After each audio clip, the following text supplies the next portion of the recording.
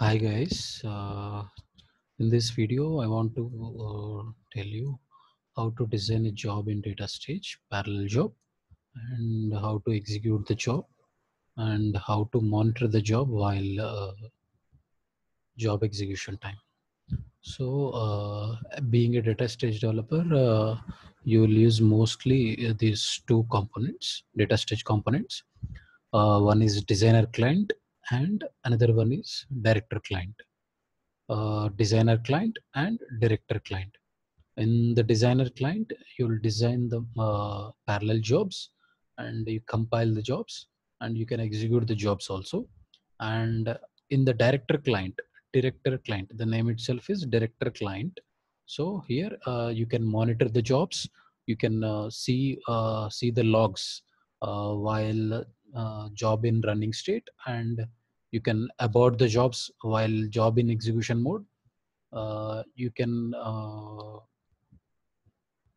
schedule the job also to particular date and time to trigger automatically.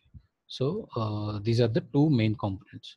So in this video, I'm going to cover these things: creating a job and compiling and executing the job. Second one is monitoring a job when it is running. Third one, I'll tell this scenario today. So this is a real-time scenario. So if you see here, design a job to achieve below output. So the input column is like this. The input data is like this: employee ID, leave start date, and leave end date. So there is only one record here. So output they want like this. Uh, Here what they are doing: employee ID, leave start date, and leave end date. Whenever an employee applied for a leave, here it is calculating number of days and the number of days he is on leave. So on the dates when he is on leave, when he is going to be leave, they want output like this. Okay. So this is employee ID, leave start date, and leave end date. So in the output, they want like this: employee ID and leave date, particular date, number of days 1. Again, the date is incremented by 1. On 16th date also, he is on leave, number of days 1. And 17th, 18th, 19th, 20th. On these days, the employee is on leave. So they need output like this. So we'll see now how to design a job to achieve this. Okay, so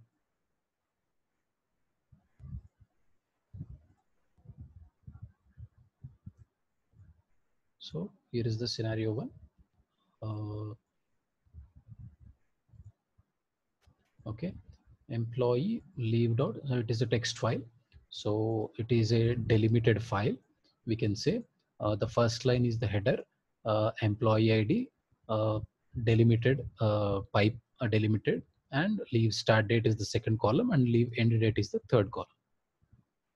19th, 15th of November, and end date is 20th of November. Okay, so how to we'll see in Datastage how to read this file and how to process it and to achieve output as I shown like this. Okay, that's it. uh, Let me first log in. So we'll design parallel jobs, any jobs, with using this designer client only.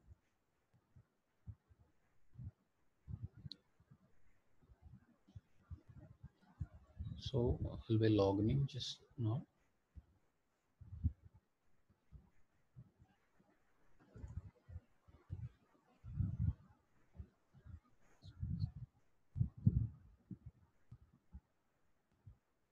Once we log in, it by default asks which type of job we want to design.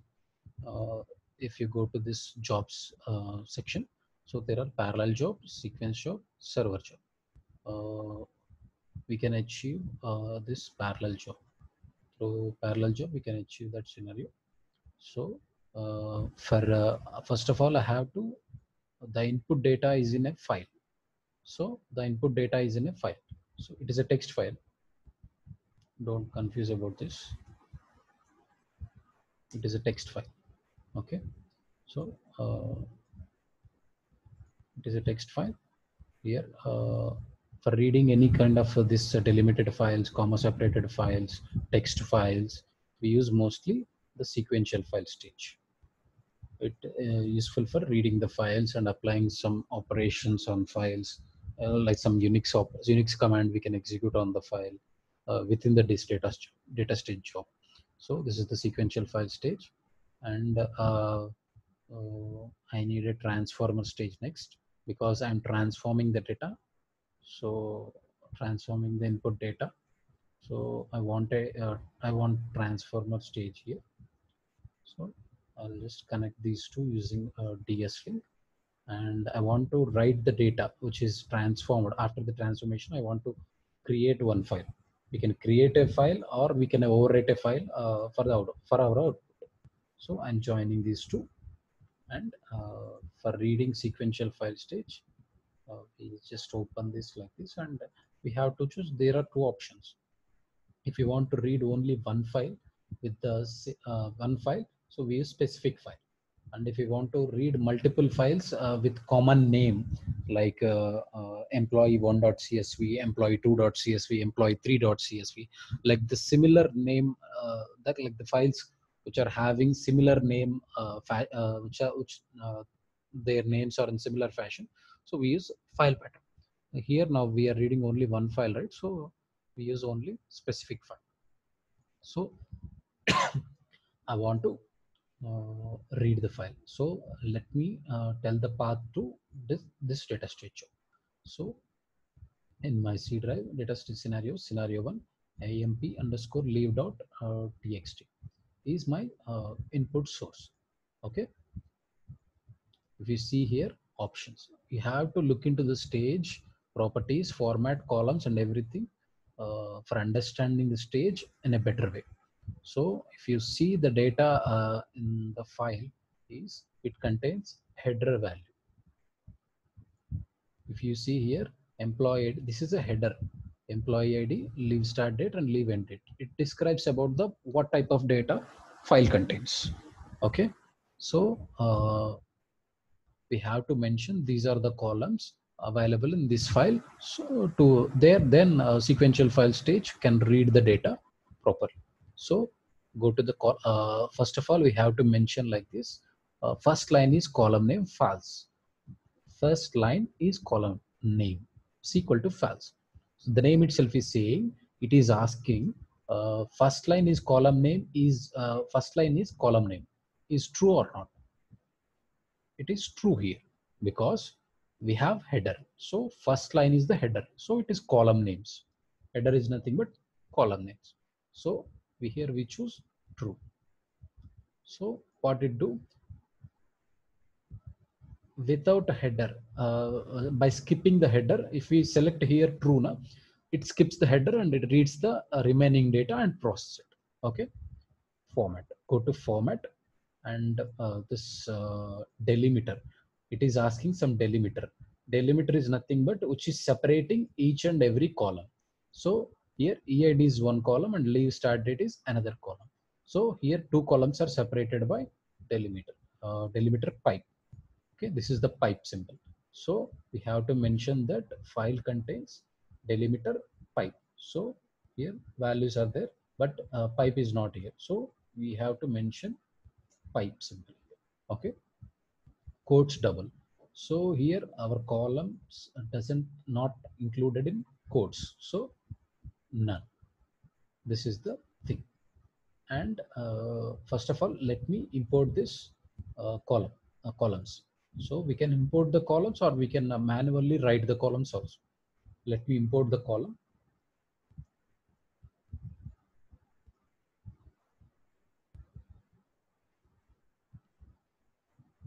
Let me delete it because I have already imported that one.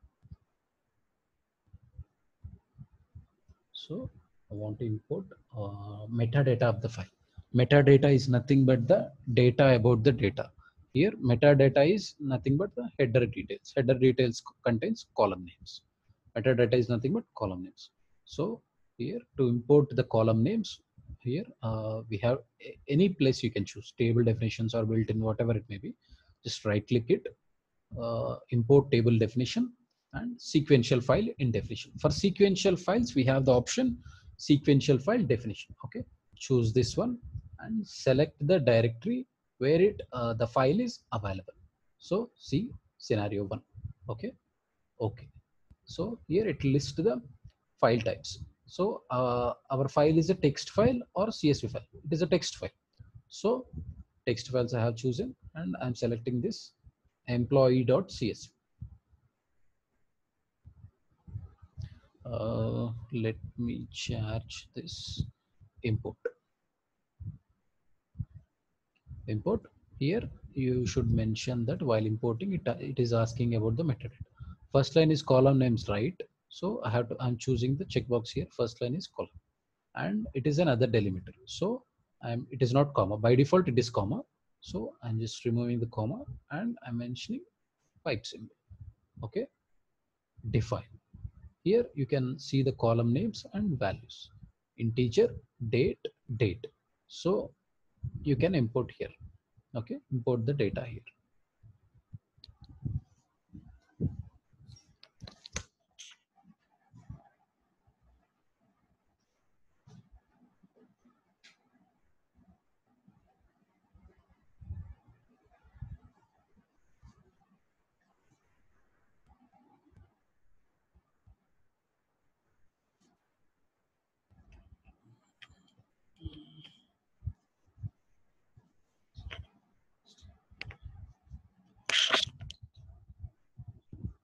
So here table definition is import.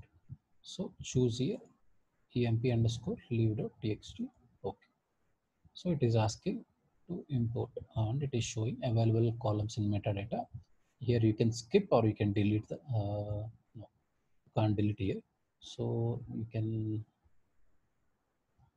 delete and you can import using this. We are just dragging to this side. Okay, so please understand here the data type is integer. Here the data type is date. For date data type, we don't give this value. Okay, okay. Nullability is no, no, no, because we must get values here. So if we don't want values, if we don't get values, the record will be dropped out. The record will not processed or it must throw some error. Why? But because we know that condition, the fields should not be null. It should contain some values. Okay. So go to here format and type defaults date. So how is our date format? You should mention the format here. So the default format is here is YYYYMMDD. So in the file also it contains in the same format YYYYMM and DD. Okay. Next, choose the options. Okay, columns, properties, file names. Okay, everything is fine. So first of all, you can view the data here. Just view the data.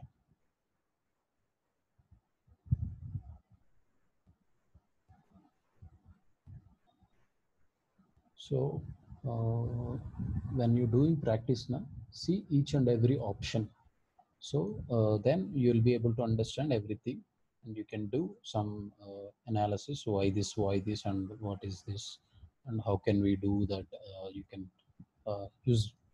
can use the stage as much you can if you go through the properties section and the field defaults and everything. Apart from the video, what I told and what I conveyed. Apart from that, you can go to the stage and research on that. You can identify many things also. So the data is fine and table is file is looking fine. So I'm just closing this one. Columns. Okay. Okay. So in the next to transformer stage. So here, so first of all, we have to we should know that the logic to achieve this. So I need an output like this, right? I need an output like this, right? So uh, let me mention the proper employee ID. No, this is the correct one, 19th only. 19th. For the same employee, how many days he's on leave? We are generating dates on which dates the employee is going to leave. Okay. So whenever you get a scenario, whenever you get a work, we should identify logic and how to achieve that. So here is the employee ID same and leave date on which dates the employee is going to take leave. So 15th, number of days 1, and 16th. So for every record we need date incremented by 1. So how to achieve that one? Okay. So for that transformer stage, so I'm just mentioning the output. My output is like this only, right? 3 columns: employee ID, leave date, number of days, right? So the same columns I'm going to mention in my output.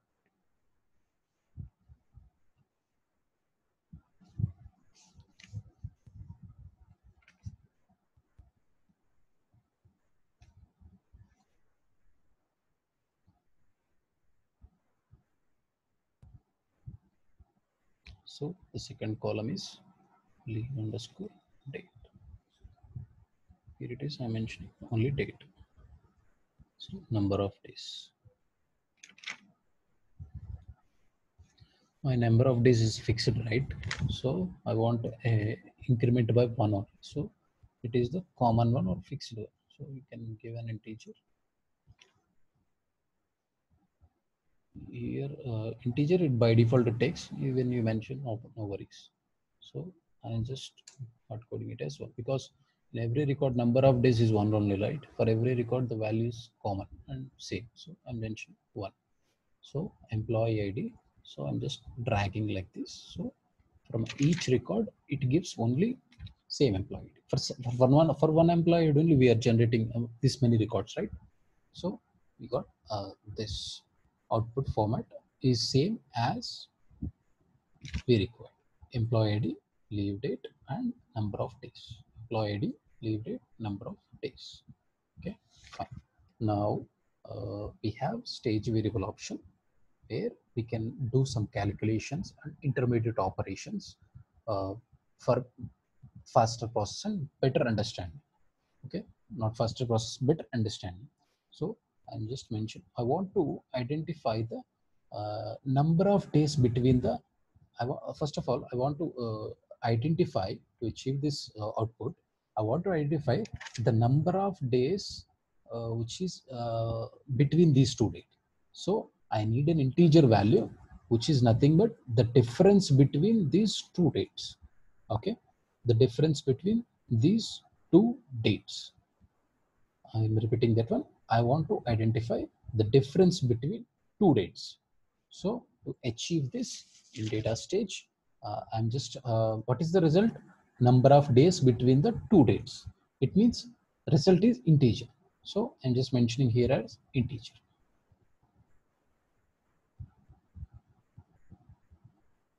Okay, it is an integer. So, and the function I'm going to use here, if you right click now, you get many function. If you choose function here, so there are many predefined function you can use that. Here you are calling some function means background, that function is called internally in data stage.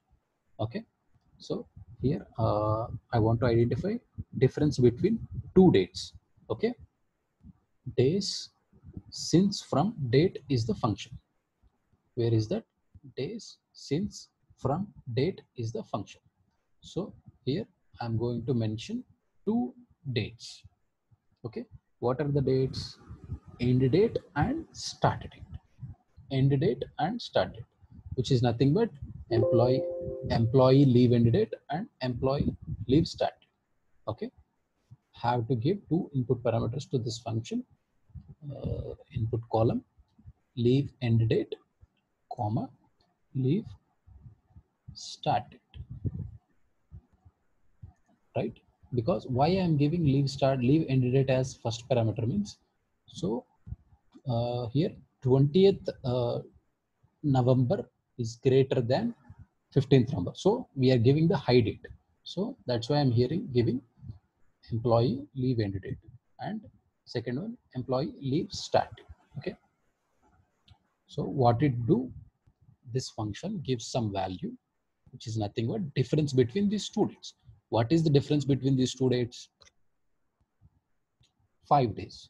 15, 16, 17, 18, 19, 20. 15, 20, 15 to 20, 5 days. But we have to include, we have to consider day 15th November also. So total 6 days employee is going leave. Okay. That's why 6 days employee is going leave. So that's why here 6 records generated. Each record contains date on which the employee is going to take leave. Okay. So go to the data stage, and so for this increment, for this to achieve this, we need some loop concept. So here loop concept, I'm using some here the loop part can be used. Loop is nothing but repetition of logic, repetition of similar logic implementation, repetition of similar logic implementation. So I want to hear, after identifying the difference between these two dates, which is nothing but 5 days. So I want to repeat my loop for 5 days. I want to repeat my loop 5 days. So on each day I'm incrementing my start date 1, like this. 15th 1, incremented by 1 means 16, incremented by 1 means 17, incremented by 1 means 18. Like that I am going to achieve till 20. Okay. So here we have system variable iterate iteration. At the rate iteration is nothing but its by default value is 1. Okay. Less than or equal to stage variable svv plus 1. So at the rate iteration is the system variable which by default starts from 1. And in this loop iteration, for each iteration, the iteration value incremented by 1. Okay. Here iteration value is 1. 1 less than or equal to SV1 means 5. The result 5 plus 1 means 6. Means the loop is repeated uh, until 6 times, until this iteration value becomes 6. 1 less than or equal to 6 and 1 iteration, and again the logic inside will be executed, and again iteration will be incremented by 1 means 2 less than or equal to 6, again logic, again iteration value incremented by 1, 3 less than or equal to 6, and logic, again iteration value 4 less than or equal to 6, 5 less than or equal to 6, 6 less than or equal to 6, less than 6, sorry, less than 6, until and unless we achieve that, it just repeats. So here I mentioned equal to. Okay. Equal to. Okay. So here I'm going to take I'm going to generate dates on which employee is going to take leave. So it should start from my start date, right? It should start from my start date. So leave start date, which is nothing but leave start date. Okay. So every time I have to increment one date value. Okay. Loop variable. I want to create a new loop variable, which is nothing but loop var. Okay. We can give any name also. Loop variable properties, you can go and give any value, not a problem. So here the loop value is nothing but date, right? So date, we don't give any size. Okay. Okay. So here I'm going to increment my date. So for this also I can use some function. So initial date should be incremented by 0, because initial date should be incremented by 0 because first record is 15th of November. On 15th of November also employee is on leave. So for the first record, we should not increment the date, right? So for that, I'm going to use my input column, which is leave start date. So leave start date should be incremented by 1. It is not an ordinary integer, right? We can to increment. It is a date. We have to increment date. So for that incrementing date, we have to use one function.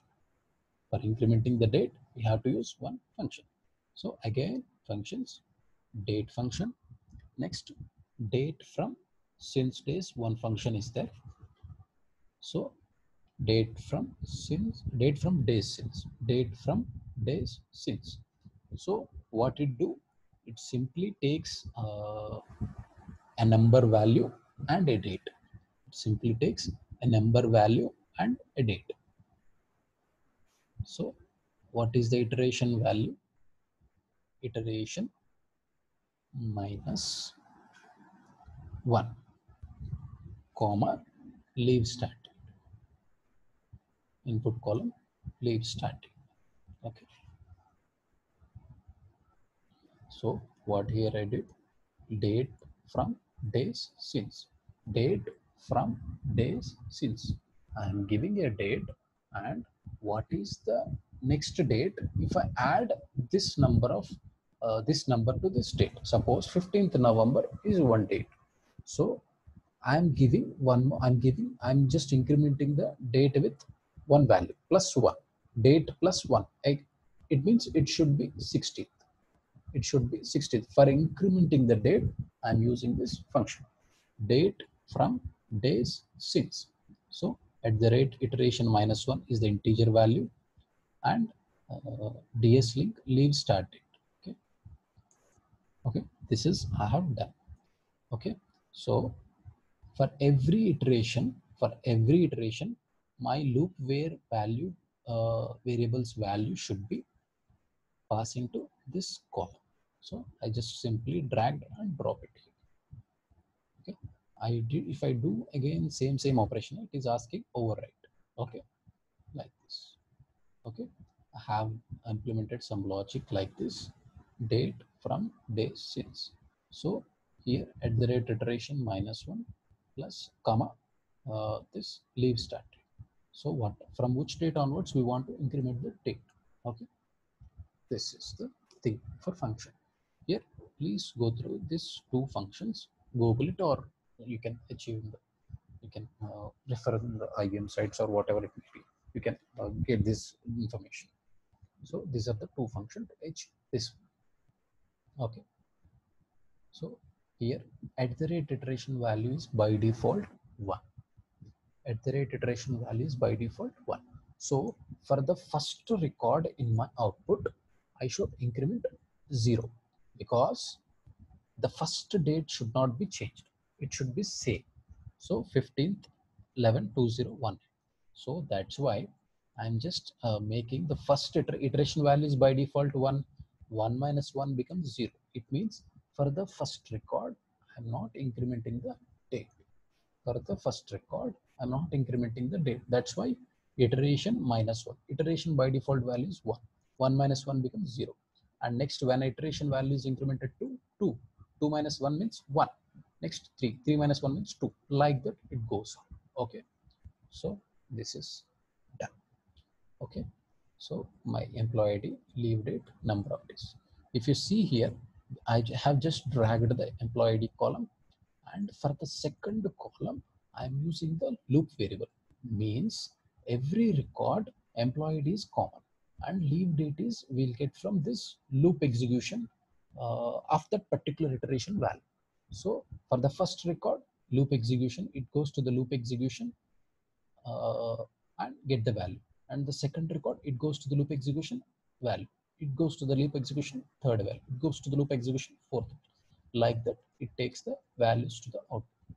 So this is the thing implemented. I.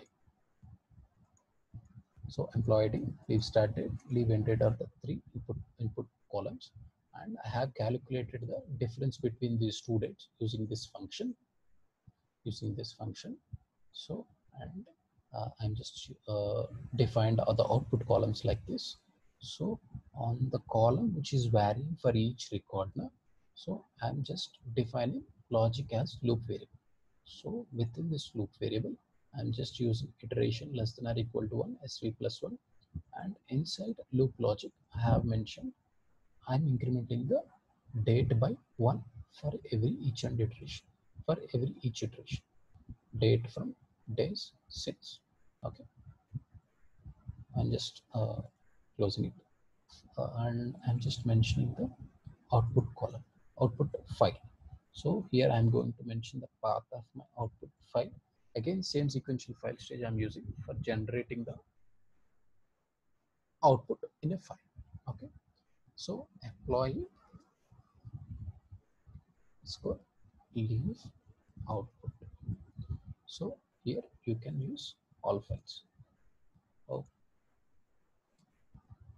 emp underscore leave days, you can say days.csv. Here I'm generating a CSV file. Okay, I want the header in the output column, so that's why here it is asking first line is column names equal to files, means it generates the file without header information, means without column names. So I want column names, so I'm just putting it true. If I mention true here, it generates the file with the header. In the header it contains column names. Okay, this is the thing. So columns by defaultly came because we dragged from transformer to this stage, right? So okay, so let me just save this job first. First of all, I have to save the job before I compile. If I don't save the job and if I go to the directly compile, it gives some alert like this. The job must be saved before it can be compiled. So we have to save a job before we goes to the compilation. Okay, yes, and I'm just going here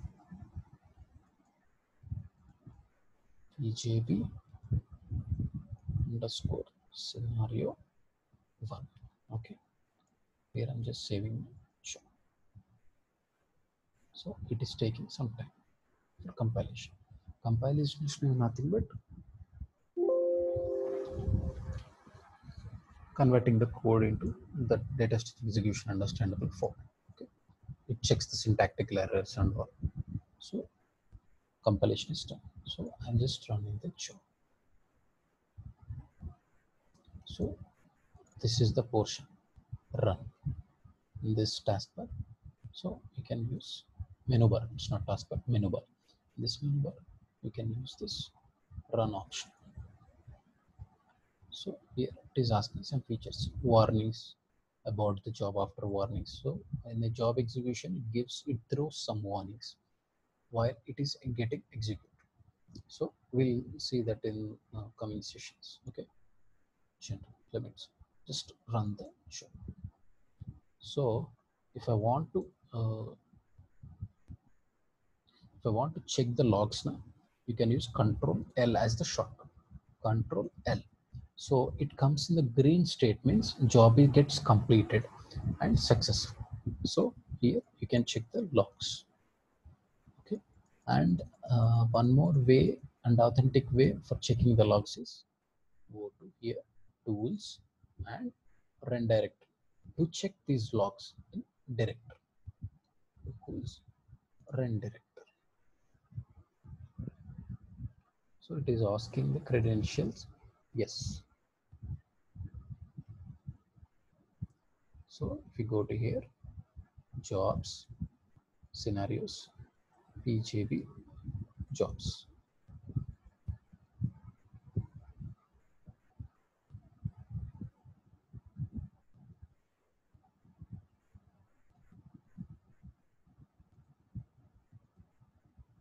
So here I have saved my job.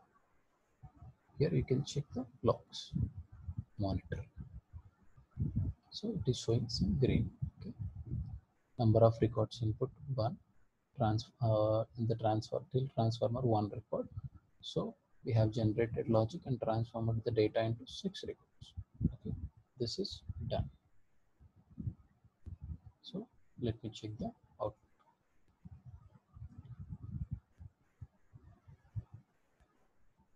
So here it is my output. So it is looking like an Excel file, but it is a CSV file. So you can check the format properties here, properties dot CSV. Okay, dot CSV. So you can open it with Notepad. You can open it with this Excel also. Notepad. Okay. it is generated dates like this.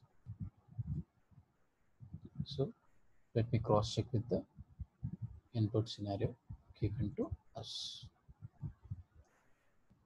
It is in the same format, right, 19th, 15th, 16th, 17th, 18th, 19th, 20, right? So, but here in my input file, my date format is like this, right? My date format is like this: 2000 YYY MM DD. That's why output is also generated in the same format: YYY MM DD, YYY MM DD. 15th to 20th employees on leave. 15th, 16th, 17th, 18th, 19th, 20. Employee ID is 19. Okay, clear? That's it. This is the real-time scenario which is asked in interview,